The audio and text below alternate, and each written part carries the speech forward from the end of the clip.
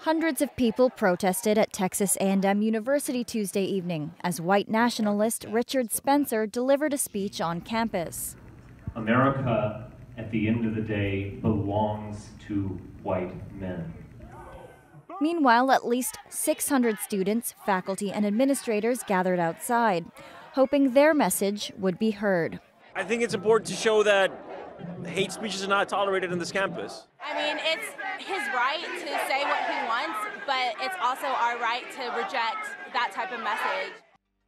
Mr. Spencer is the president of the National Policy Institute and has in the past called for peaceful ethnic cleansing. He was an enthusiastic supporter of Donald Trump. He was filmed leading delegates at a Washington conference chanting "Hail Trump" on November 19th. Because for us as Europeans, it is only normal again when we are great again.